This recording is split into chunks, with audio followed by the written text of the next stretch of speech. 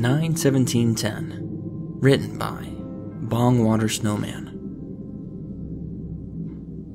A couple of months ago, I began my classes at Chicago State University. As I was preparing my freshman year, I was able to find everything I needed, except for a laptop. I'm not exactly very good at letting $1 go for something, especially when I can get that something for less. I scoured the internet for good deals on laptops, finding none that suited my frugal habits. Classes were only 2 weeks away, and I was becoming desperate for a computer. Several days later, I saw an ad in the newspaper for a laptop that was being sold for only $600, and not too far from where I lived. It was a very nice Dell laptop too, seemingly odd that was being sold for almost $1,000 less than store price. I drove to the seller's address the following day. The house was farther out of the city, butting up to a dense forest. Outside of the house was an old Chevrolet, and a mess of old signs and various vintage-looking items. I rang the doorbell, and a thin man in a flannel jacket came to the door.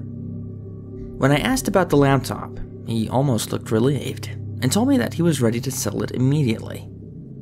Luckily, I came with cash in hand, and after proof of good condition, I went home with a new computer. Excited to have my first self-bought laptop, I powered it up and began downloading my own programs and applications onto it. Upon searching the hard drive, I found a folder hidden away on it, which was odd because the man selling it told me that the memory was wiped clean and ready for a fresh start. The folder was titled 9/17/10, presumably a date. I opened the folder, revealing 6 videos and 3 pictures. Curiosity got the best of me, and I decided to watch the videos. The first video was simply titled 001. The video was shot from a shaky camcorder inside of a vehicle, recording a woman walking out of a bar and getting into her car at night. After a couple of seconds, the woman drove off, and almost immediately, the person recording the video began to drive after her. The video ended after 24 seconds. It almost seems like the cameraman had been waiting for the woman for a while. Come to think of it, I wasn't too alarmed by this at this time, just a little unsettled. I opened the next video file, titled 002. I assumed that this was the next part of the first video. My assumption was right. As it began with the camera on top of the console, facing out of the windshield, it was raining now, leading me to believe that this was a short while after the first video ended. I could barely make out the vehicle, 2 cars ahead of this one that was the same car that the woman left the bar in. This went on for the unsettling 47 seconds before the camera cut out. I began to get a little nervous, fearing that this might take a turn for the worst. But as if I was watching a television show, I wanted to see where this was headed. Not totally concerned yet, I decided to press on. The third video was of course titled 003. This was the one that got me officially concerned. The clip began from the same shaky hands as the first clips. It was now pouring rain outside of the car, and I could barely make out a figure in a fur coat, with an umbrella walking to the front door of a house. I could only assume who this person was, and whose house this belonged to. The figure entered the house and closed the door. The following stillness greatly unnerved me. The only thing that could be heard was the sound of rain dumping on top of the car. After roughly 2 minutes of this nerve-wracking nothingness, the lights inside of the house cut out. Another minute or so went by before the camera was placed on top of the console again, and the sound of the person exiting the car broke the stillness. After the car door quietly closed, another figure, this time hooded, could be seen walking towards the house.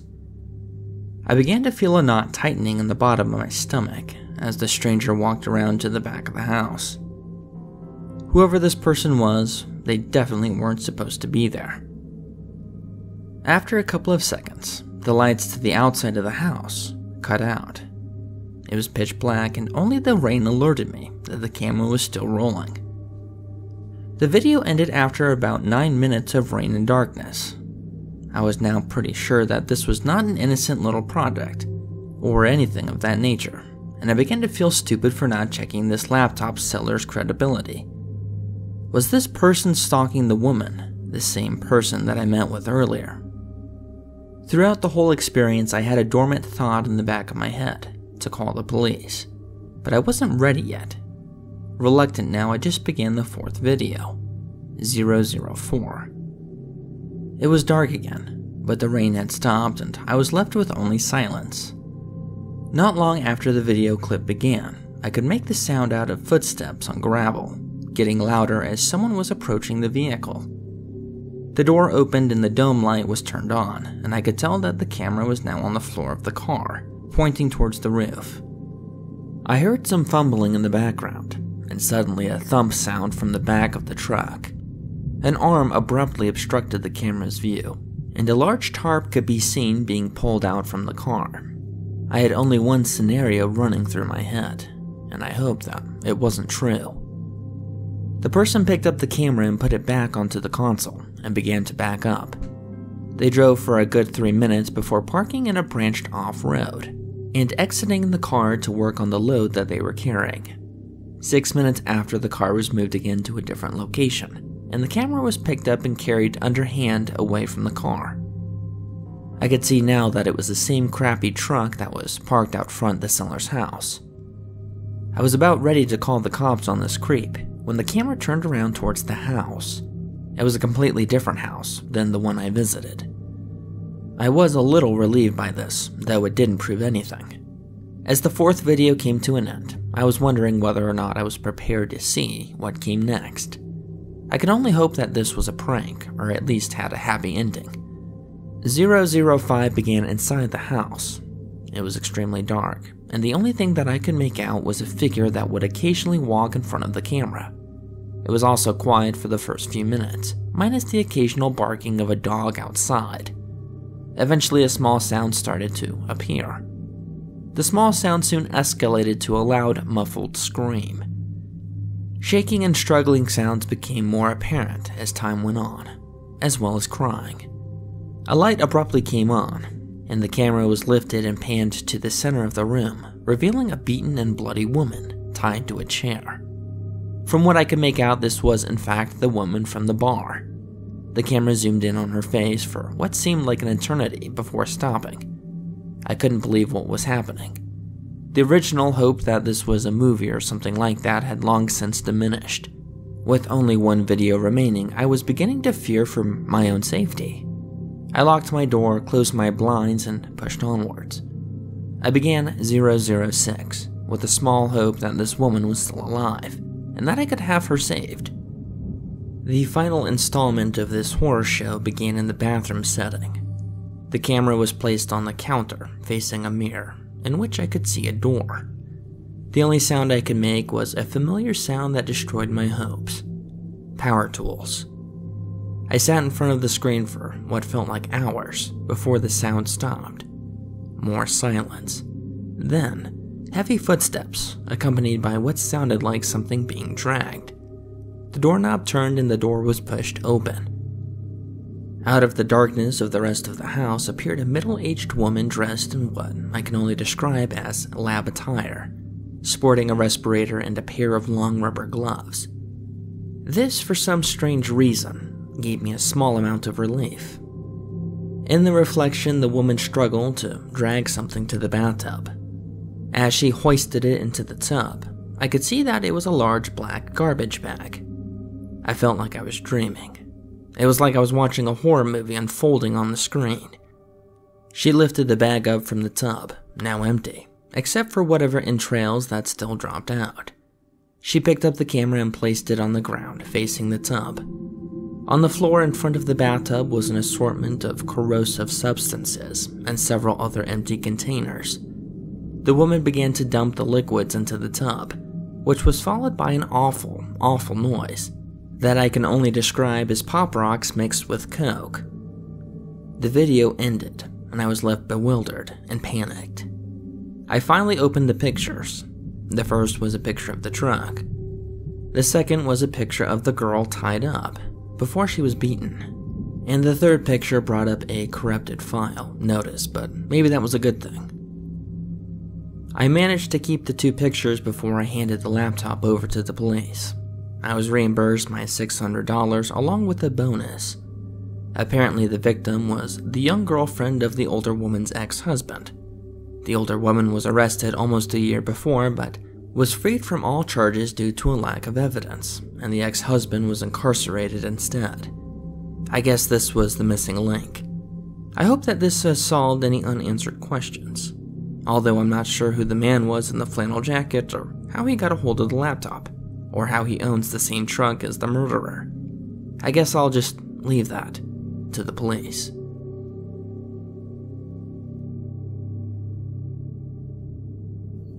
It's been about 14 or 15 years since this happened. There's a mountain right behind my family home. My room was on the 2nd floor and it looked out towards the mountain. It was pretty amazing to be that close to something so beautiful. The public footpath that leads to the mountain goes by my window, so as nice as it was to have the mountain there, you also had to make sure, because you never knew who could be looking in on you. Back then I was still at school and I really liked listening to the radio while I was studying. I used to leave my studies to the last minute. I mean, who didn't at my age, right? So I'd be up late and I would hop around the radio stations because I knew if I put the TV on, I would be too distracted to study. I would listen to the radio, but only at a low volume because the rest of my family would be asleep. One night, it was past midnight, and I heard another noise beside the sound of my radio. I didn't know where it was coming from because it was quite faint at first. I wanted to know what it was, so I turned down the radio and tried to listen for the sound. I realized what that sound was. It sounded like someone was descending the mountain. The footsteps were very light. Then my spine turned ice cold as I heard the voice of a child. I felt sweat line my brow. I didn't know what to do. Then logic came crawling back to me. It was too unrealistic. Why would a child be out there coming down the mountain path after midnight? I asked myself this question whilst listening intently. I heard the sounds of multiple pebbles skidding down the path. I could imagine the exact position where someone might be on the trail. Then I heard another voice. It was another child's voice. The voices seemed to mix and overlap one another. They grew quieter and quieter, as if they wanted to remain inconspicuous.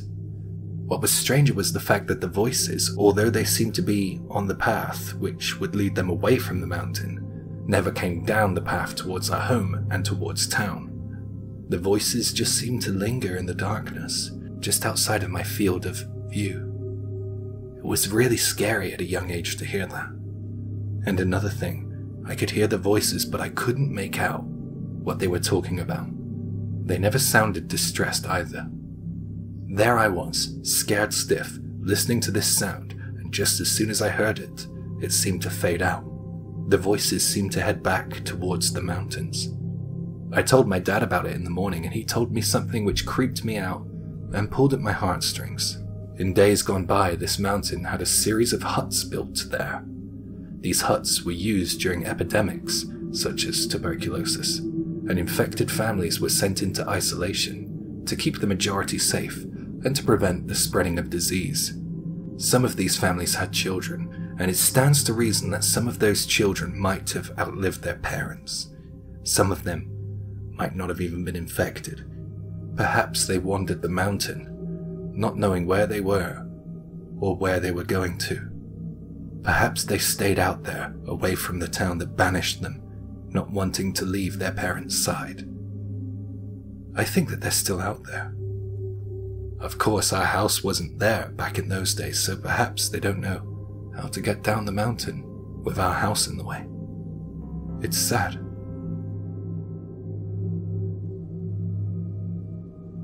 The Thing That Stalks the Fields. Credited to David Feuling. It was a few weeks ago that the hay bales started creeping slowly away from the house. Every morning when I woke up, each had moved a few hundred feet from where it was before. I assumed it was some pranksters with nothing better to do, so I ignored it. Within a few days, though, the hay bales began to approach the boundaries of the farm. I was tired of the whole game by then, and decided to move them back. It took a tedious hour to bring them all from where they were to over near the house again, and by the time I was done, I was ready to snap whosever neck decided to screw with me. The next morning, I found each and every one of my horses messily decapitated. The smell was what woke me up. Each one was slumped over against the side of its stall. There were no signs of the heads. I spent the rest of the day cleaning up the mess and burying the remains. It was only when I was done that I noticed that the bales of hay had returned to their positions from the day before, scattered far out into the fields.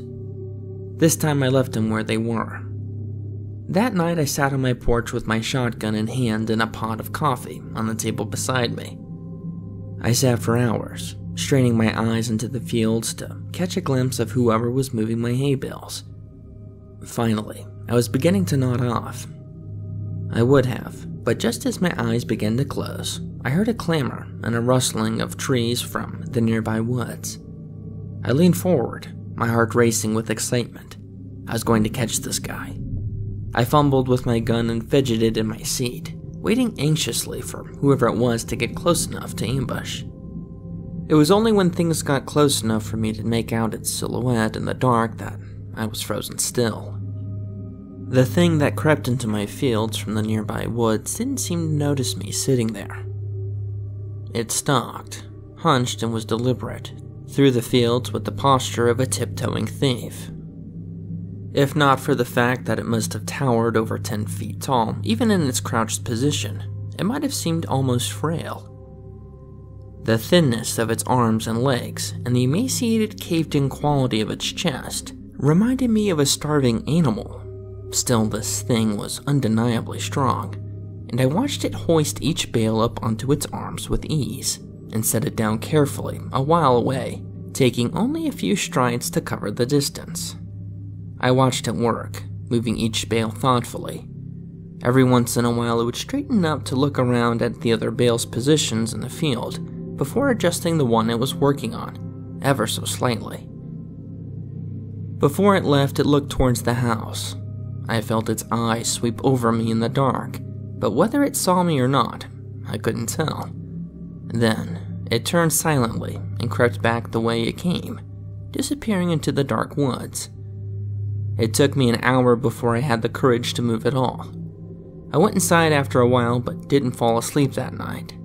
It was only when the sun rose that I dared to step off my porch into the fields.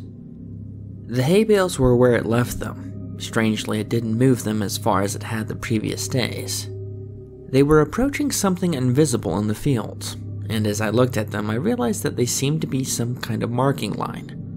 Indeed, as I walked around the house, I saw the distinct circle that they formed with me at the center.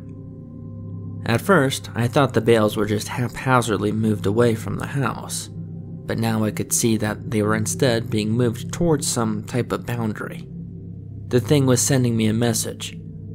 I slept uneasily that night, and only because I was exhausted.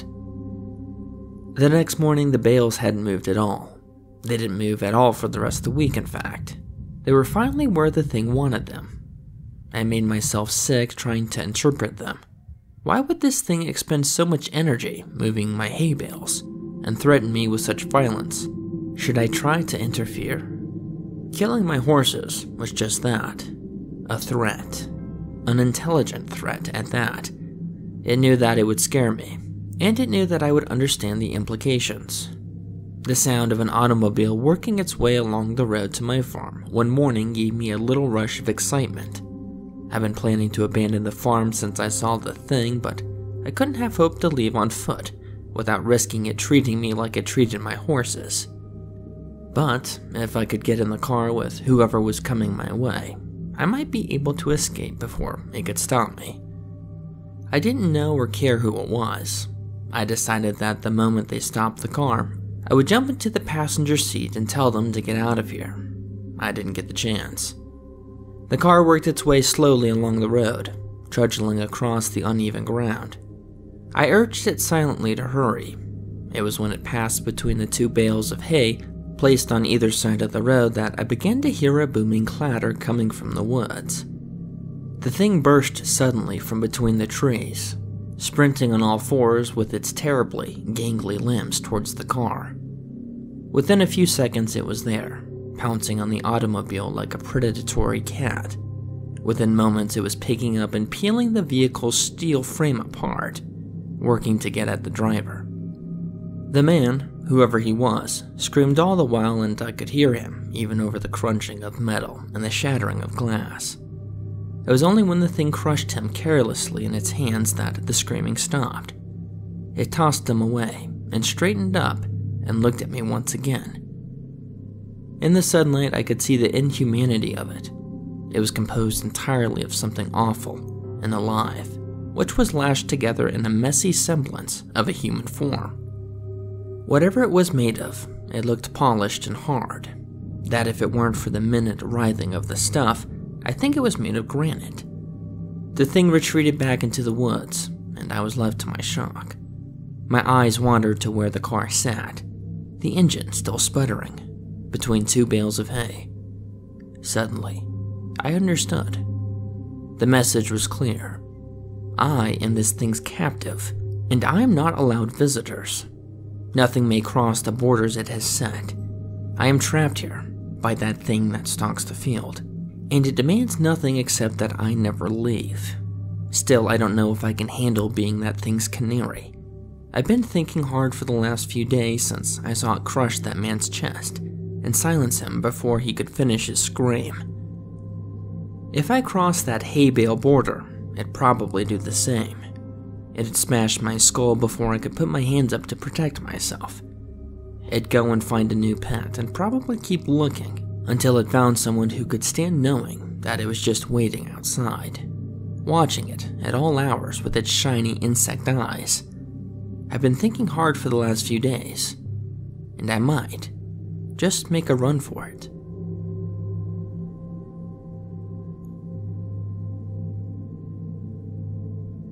This happened when I was in the 3rd grade of elementary school. I really loved to fish back then, and I still love fishing to this day. It was school summer holidays, and I was going fishing almost every single day with my grandpa in a nearby stream. It was way out in the woods in the shadow of huge mountains. The water was so clean you could see the fish perfectly, and there were a lot of fish. So one hot summer's day, I decided to go to this fishing spot by myself. I can't remember why I did this. Maybe he said he was busy on that day, or I was feeling extra curious or brave. It started as a great adventure for me. I loved the new sense of independence it gave me.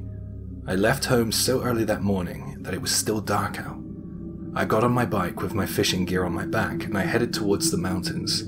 I'll be honest, I didn't know the way perfectly at that age. I spent some time riding back and forth up and down roads which didn't seem familiar.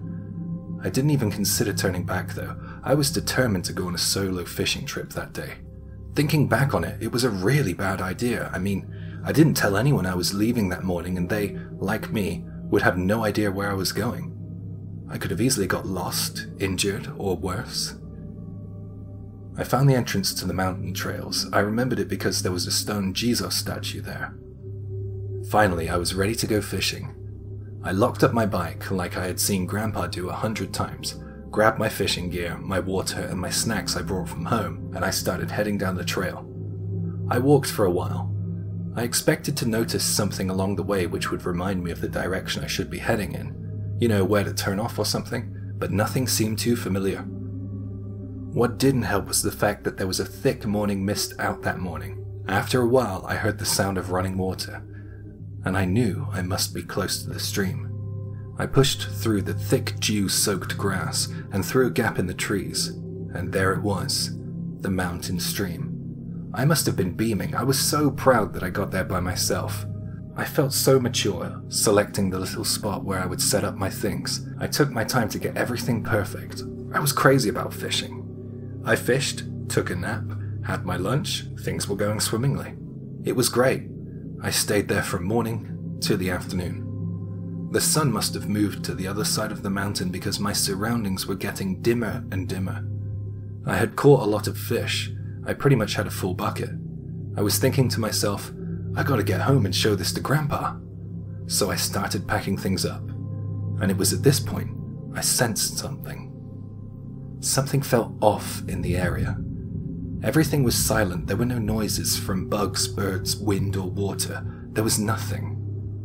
I'm the only one out here in the mountains, I thought to myself. When that thought arrived, it was followed by a tremendous sense of dread. Fear arose from somewhere deep down. I got my stuff together quickly, and I headed out of there as soon as I could. After all was packed up, I headed towards the slope to return to the original path and head out of the woods. I took one final precautionary glance back at where I had set up my fishing gear, and I was stunned to see that a man was now stood there. I don't remember much about him except for the fact that he was really tall, and he was wearing a straw hat. He stood there, still as a statue, staring at where I had been fishing. Well, maybe glaring is a more appropriate word.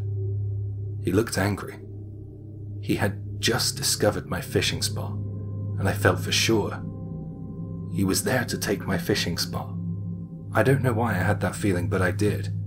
It felt like he was there to destroy or take something. I felt as if I had done something to upset him, so I instinctively ran before he spotted me. I was carrying too much, so I slipped and tripped over. I picked myself up and looked back towards the river, towards the man. I guess that I must have screamed or shouted as I fell because I realized that he was looking right at me. As I got back to my feet, I hated his stare. His eyes were cold. I scrambled up towards the main trail and I walked as fast as I could towards the entrance. I couldn't run. I had brought too many things, and on top of that I had a bucket of fish to carry. I thought that he would just leave me alone. I mean, why would anyone pursue a kid my age alone in the woods? He was about 20 meters behind me, and he shouted, "Oi," at me. It wasn't an angry shout. It was something, it sounded like he was trying to be nice actually, but I wasn't going to stop. I had seen that glare of his, and I had felt that gut feeling. I was getting away from him. I was determined. "Wait," he called. The tone was different this time. The second I heard that, I knew that it was time to run. I ran as fast as I could for about 10 minutes. I remember the sweat beading down my forehead, getting into my eyes. Both of my arms weren't free. I had all the gear and the fish to bring back. It had gotten darker too. I really wanted to go home. I wished that my granddad or my parents were here. I had to stop running. I had to take a break. "How long can you keep that speed up, kid? Just wait. I just want to talk to you," I heard him call from behind. He had been walking this entire time. He had wanted me to use up my energy, I guess. I mean, an adult could easily catch up to a kid my age if they really wanted to. The sun had been replaced by the moon in a matter of moments. This definitely didn't seem possible. Even my young mind understood that. Looking back towards the man yielded a sightless view of nothing but darkness, but amidst that darkness came the shuffling of feet. He was still coming after me. I was getting breathless. I knew that if I didn't run, that I would never make it home. There was something walking in the dark right behind me. Maybe human, I don't know, but there was something there in the dark, and it seemed invisible. I heard that "Oi" again. It was closer now. It was the voice of the man in the straw hat. I just kept running. Just keep running, I told myself. Tears were in my eyes now.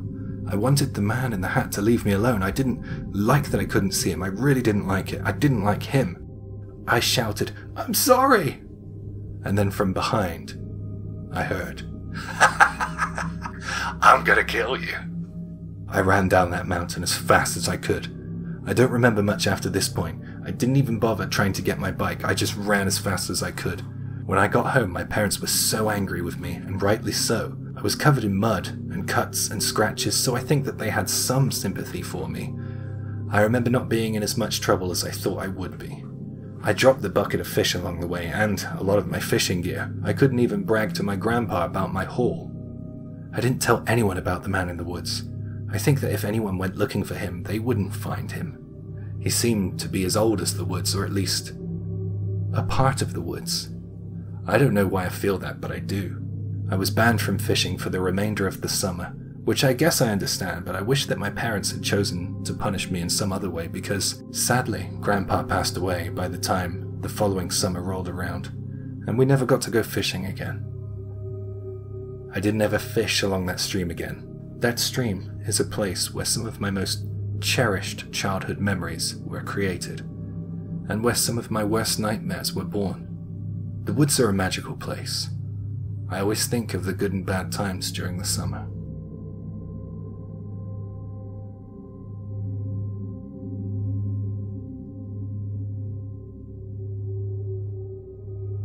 Come Here, translated by J. Nightmares. When I was in elementary school, I went to the countryside often with my family. My wider family were big fans of taking long nature walks. My dad's side of the family were mountain climber enthusiasts, so I had a lot of opportunities to play outside with my cousins. This experience takes place one late summer evening. I had been running around with my cousins playing games on and off the mountain trail. I was running off ahead from them and hiding behind things, and when they approached, I would jump out in an attempt to scare them. They were a little bit older than me, and they wouldn't scare easily, but I really wanted to surprise them, at least once. I think they were quite content to let me run ahead and hide so they could carry on with their high school kid conversations. Each time I ran ahead, I tried to make my hiding place more and more difficult to find, and this would prove to be my downfall. I went too far off the mountain trail and got turned around. Before I knew it, I was deep in the dark woods, with no idea how to find my way back. I think I got lost when I mistook a different trail for the main trail. I followed this winding trail deeper and deeper into the woods. As evening turned into night, I felt tears well into the corners of my eyes, and I realized that I couldn't fight those tears back any longer. The realization that I had lost sunken in. I had fell to the seat of my pants and just started wailing. I don't think my mind at that age could comprehend how hopeless the situation seemed. The final rays of sunlight slipped behind the dark, towering mountains, and night fell all around the forest. I remember screaming my cousin's name, alone in the darkness. I was so hoping that they or anyone would answer. My voice grew hoarse and I put my hands together and began to pray. I was utterly terrified of what might happen to me out there in the wilderness. I stood with my back against a tree trunk, watching the night sky turn pitch black. I was hoping that in a matter of seconds a grown-up would find me. And that's when I heard a voice. "Come here," they called. I didn't recognize that voice. It was not one of my cousins calling out to me. As I looked for the owner of that voice, I felt a strong tug on my wrist. Even though it was dark, I knew that there was no one around. It just didn't seem possible. The grip wasn't that strong and it was warm. It gave me a strange sense of security. Whatever was holding my wrist didn't make a sound, but I instinctively feel as if it was a humanoid. I think I was talking, but it wasn't replying. I just remember feeling really safe. We started walking and we didn't travel along the usual trails and paths. We went through the trees and the thick brush. The branches scratched me as we moved. Whoever was guiding me clearly knew the way. In what felt like a matter of minutes, I saw lights, the lights of people's houses, and after a while, I managed to recognize some. I saw a billboard which I recognized. I knew when I saw that I wasn't far from my grandpa's house. I felt the pressure release from my wrist as we stepped out of the forest tree line. I turned back to look, now that we were more in a light area, and I turned to say thank you. But whatever pulled me out of the woods was long gone. I just stood there, staring at the darkness beyond the trees. I didn't want to be anywhere near that darkness anymore, so I kept moving. But then, I stopped. I really wanted to thank whatever saved me, and I felt as if it was still around, just hiding by the dark. I stood there for a good 3 or 4 minutes, yelling thank you in all directions. Then I ran. I ran back to my grandpa's house. After the initial relief and I guess the joy of seeing me return home safe, my family began to question me. They were incredibly worried and scared that they would never see me again, so they needed to know what happened. I told them what had happened and they proceeded to make fun of me. My cousins were the worst. They said that I made it up because they had never heard of a cryptid or a monster from the mountains of Japan, which helped lost people. Well, it did happen. I just don't know how else to explain it. I wish that I could put into words the feeling I felt in those moments lost in the woods, but I cannot. All I can say is that I'm eternally grateful because, there but for the grace of God. I have heard this story end differently countless times. I could still be missing somewhere in that forest, and that thought really frightens me.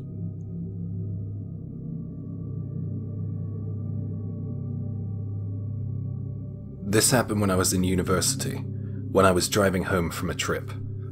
The roads were really dark as I was in the countryside. The mountains and trees were blotting out the moonlight. All of a sudden, my engine began to splutter and slow until it eventually came to a stop. I'm not the best with cars, so rather than waste any time with guesswork, I figured I'd call roadside rescue. I had that as part of my insurance. There was nothing much I could do except wait for someone to arrive. It was creepy out there. The forests are home to strange noises at night. After a little while, a bright light lit up the road and it was aimed at my car. I thought that roadside rescue were early. I couldn't believe my luck. But when the light got closer, I realized that it wasn't them. It was strange. It didn't look like the light of normal headlights. It stopped about 50 meters in front of my car and didn't move. It was getting a bit weird now. Unlike standard headlights, which are divided into 2 light sources, whatever was in front of me had only the one source of light. That light was so bright it didn't seem safe at all. It seemed not to have the same purpose as a light bulb. I didn't like it. And then I saw them. 3 people approaching from behind the light. These were very thin and very tall, pushing 2 meters, I'd say, 6'6". As they moved from behind the light to in front of it, I could see the lines in their face. Their faces were really gaunt and long. There was something off-putting about these 3 people that I couldn't quite put my finger on at first, but then I realized what it was. Their style of clothes and hair, etc. They looked like they were from another time period. It was like they had been wearing the same clothes since the 70s. They were wearing chinos, polo shirts, stuff like that. They approached my car and one of them spoke to me. Once again I noticed there was something slightly off-putting about these people.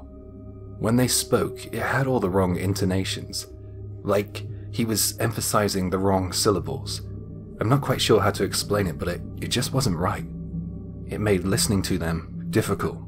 Yet I detected no accent to indicate that they were foreign. "Where did you come from?" he asked. I chose to remain silent before answering that. I didn't want to let these strangers know about my car's engine trouble, because essentially, I couldn't get away from them. "You have a trouble with your car and I can fix it," he said. It scared me that he knew that. I said thanks but no thanks. I had already called roadside rescue. The man was persistent. They kept refusing. I really didn't want to speak to these guys out here in the woods alone. Then the strangest thing happened. My thoughts felt like they were changing. Like I had to mentally wrestle with myself not to allow them to work on my car. It felt like my mind was being changed for me. I started to wonder if maybe they could help. Maybe it would be a good idea to unlock the door and let them in. I got out of my car, half of my mind screaming at the other half, imploring me to get back into my car and get the doors locked again. I couldn't fight it. I started following them towards the light. I was completely transfixed. I didn't need to think for myself. I tried to raise my arm, but I couldn't because I wasn't in control of it. I wanted to be scared, but this calm voice inside my head reassured me that there was nothing to fear. That part of me was still screaming to do anything I could to get away from these men, but that internal voice of mine was getting quieter and quieter. While I was walking towards that bright light, my phone started to ring. It must be the roadside rescue people. It snapped me back to reality. I was in control again. I was able to answer the phone. I was back. I knew that phone needed to be on. Something about that call saved me. I must have explained my location in about 10 different ways to the rescue people. I really wanted to be accurate. I didn't want to be out here anymore. Whilst I was on the phone, the men were trying to get me to take up their offer of help. I hated the way they towered over me. In their faces, they were so pale and thin, like barn owls. I refused. I had to. I ran back to my car with my phone clamped to the side of my head. And that was when they began to get angry. They were screaming and shouting by the side of my door. I began to doubt myself. Usually I would never refuse a kind favor, as I would be willing to do the same for someone in my situation, but given what just happened, I knew I couldn't trust these men. They were trying to express anger, but it was like the concept was entirely new to them. Eventually they gave up and headed back towards the beam of light. Before leaving, they did this weird thing simultaneously in front of my car. They placed an open palm on their foreheads and then slapped it. It's like as if you're doing a high five to your own head. Their fingers were long and spider-like. I don't have a clue what that gesture is supposed to mean. The light then shot backwards at tremendous speed and it was gone. Shortly after, the roadside rescue team showed up. The guy went to check the engine and couldn't find a single fault with it. He put my keys back in the ignition, turned it, and my engine started without issue. That really freaks me out because I know that my engine stopped. I hated it, but I needed to get out of the woods. I headed in the direction the light shot off in and managed to get home without any further incident. However, when I woke up the next day, I had a really strange rash all over my body. I went to see a dermatologist and he couldn't figure out the cause of the rash. I think the rash went away after 10 days or so with the cream and ointment I got from the dermatologist. I am sure that rash was related to the bright light and those 3 men. Well, I say men, I'm not entirely convinced of that fact. About 2 years after this happened, I was at a party and a woman said that when she was driving out in the mountains in the same area that I was with her boyfriend, they said they saw something similar to what I did. She said on 2 occasions she saw beams of light flying across the night sky. Some people snickered at that, but I didn't. It felt all too real. Did we have some sort of encounter with a UFO? It must be really hard to believe this, but I wish I could just give you my memories or my mind for a while. The fear those 3 tall men instilled in me was otherworldly. That said, I don't know why my mind changed to trusting them like a light switch being switched on and off. It lingers in my thoughts often. It was truly disturbing. What If It Comes Back? Translated by J Nightmares. This happened when I went on a fishing trip with my dad. My dad absolutely loves to fish and he would always invite me. I like fishing, sure, but I guess I wasn't as passionate as he was about it. He loved mountain stream fishing, and I will be honest, that was probably my favorite too. So, on the first day mountain fishing was an opportunity to do so, we were ready to go. This all happened when I was in elementary school, by the way. I think that I was around 6.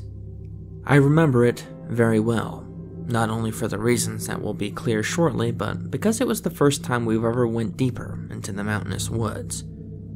We would never go that far before, but I think that the year prior yielded a fruitless fishing haul, so my dad wanted to go into search of a new fishing spot.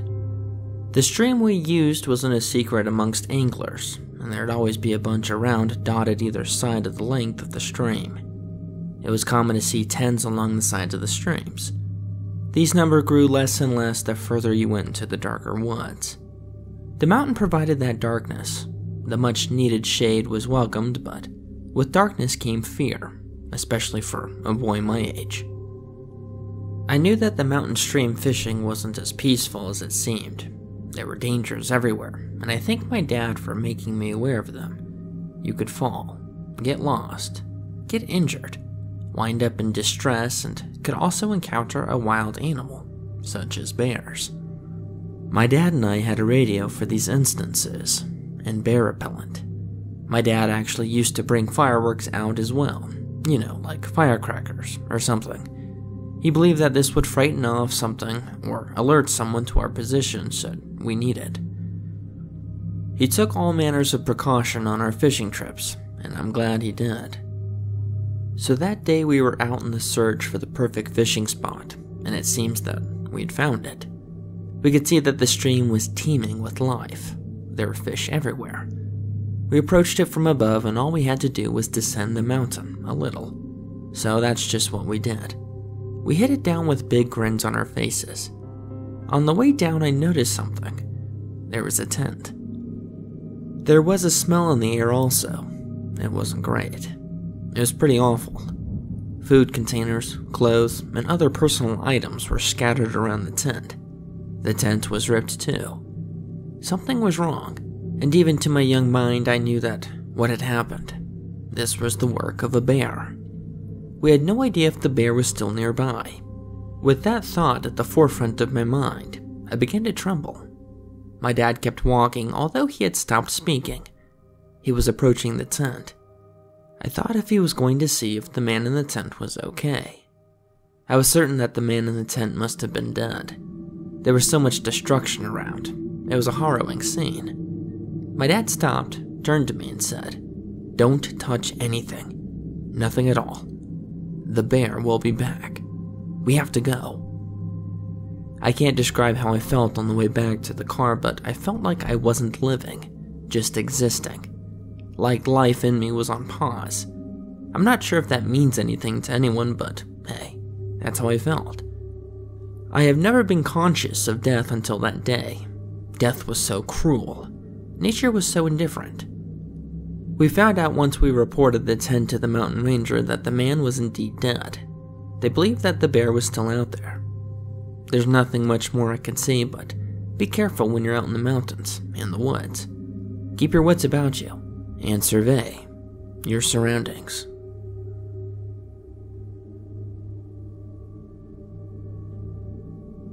Satellite Navigation, translated by J. Nightmares. This is a true and mysterious event which happened to me and some friends one summer night a few years ago. Every summer, a couple of old school best friends and I get together, and we go on a little trip together. On the year that this occurred, we had all decided on renting a cottage in the woods. It was going to be great. We were going to have a great barbecue and a campfire. It was the usual crew, me and 2 other friends. We were all females, by the way. My friend drove and it took us hours to get there. It was already evening by the time we got to the cottage, and we were all in a hurry. We had prepared for this, though. We had brought all the barbecue gear and we were ready to feast. We had a great night, chatting and reminiscing by the log fire, and of course eating way too much. Even though it was summer, the sun had already set by at least 8, so that was our call to head back into the cottage. It was a real shame, though. I had suddenly had the urge to go to the hot spring. I know that this sounds a little bit odd, but it's called an onsen in Japanese, and we all love going to them in the summer. I mentioned it to the others and everyone was on the same page. We got fired up since we were all tired and full. Well, the cottage didn't have a hot spring, so we hit the dead end. Not wanting to slow down or waste the trip, I got my phone out and started Googling to see if there were any springs nearby, and we were in luck. There was one only a short drive away. We quickly packed up some clothes and jumped back into the car. Since we weren't familiar with the area, we were dependent completely on the car navigation system. The narrow roads were so dark since the forest was all around us. I didn't want to get lost out here. I was starting to lose faith in my idea, but then we turned into the highway road. The mood lifted in the car, and we were back to chatting and laughing. Right. The satellite navigation system interrupted. It was just one word. I noticed this because usually the satellite navigation system says, after 100 meters, turn right. I thought it was odd, but I didn't care that much. Another odd thing was it asked us to turn while we were in a curve in the road.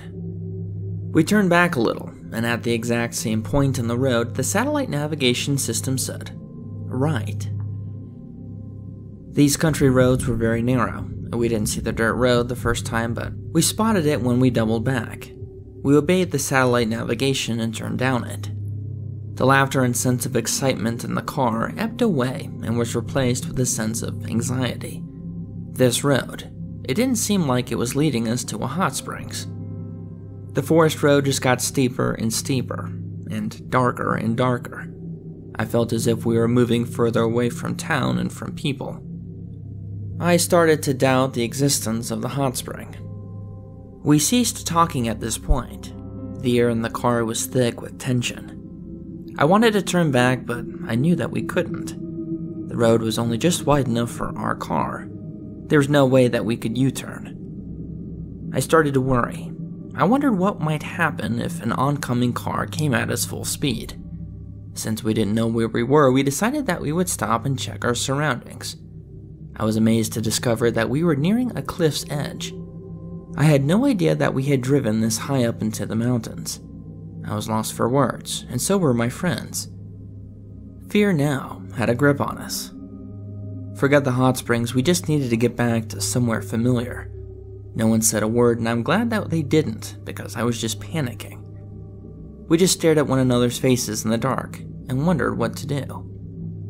We had no choice but to keep going forward, because the road was simply not wide enough to turn back. I knew deep down that we were moving further and further away from town, the people and the lights.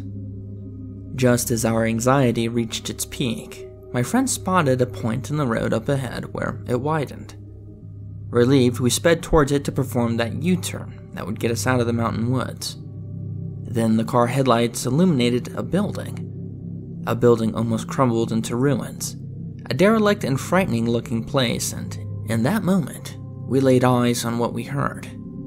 You have arrived at your destination. Then the power in the car went out. We panicked, but it came back on instantaneously. We turned around and headed back to the safety of the cottage. There was no hot springs. There was no way that that creepy building in the woods could have ever been a hot springs either. I cannot forget that event, and we often talk about it when we meet up. Perhaps we were summoned or called by something in that abandoned building. It was so scary. The Bonfire, translated by J. Nightmares. Camping in the mountains. Submitted and translated by J. Nightmares. This happened when I was in the second year of college. 7 guys, including myself, went camping, and I want to share with you what happened. We had this friend in the group who came from the countryside. He said to us that he knew some little place out in the mountains where we could all hang out during the summer vacation. He said that we would get to camp out by the mountain stream, so we all piled into 2 cars and headed out to the place he recommended. We drove for 3 hours. Our countryside friend told us that once we got on the highway, it would only take us about an hour, and even then, when we got off the roads, we still had to hike up the mountain trail. It took us about 30 minutes, but it felt like forever after that long drive. Some of those mountain roads were so narrow and overgrown that I was praying that no one was coming in the opposite direction. One of the friends in my car remarked on how overgrown it was, to which my countryside friend said, "Yeah, no one knows about this place." It felt good, you know, like we were on an adventure. After a while, the mountain stream our friend promised us came into view. It was amazing. It was surrounded by the mountains, and it felt like we owned it. I don't know if that sounds a little arrogant, but that's how I felt. There was even a waterfall, and it wasn't a small stream. Maybe I should call it a river. It was wide in parts. We were alone. I mean that in the sense that we felt completely off the grid. I liked the idea until I noticed a building jutting off onto the mountains on the west. It looked like a school. We settled in after pitching our tents and had some lunch. We played around in the river, and when the sun began to set, we lit a campfire and drank. However, the snacks and the booze ran out quicker than anticipated, so we split up. One team went out on a booze recon mission and the others minded our campsite. This happened around 10 p.m. I did not volunteer to go to the store. I was just fine with just sitting around. We had no torches. We watched as our friends headed off under the watchful light of the moon in one of the cars. We turned on our headlights of the other car so that we'd have some light. The stars were beautiful, and that night was filled with chirps of insects and the steady flow of the mountain stream.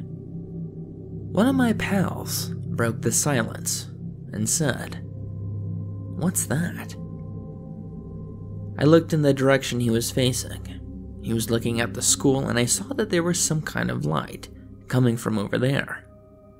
It looked to me like someone was walking around with a flashlight. We spoke amongst ourselves.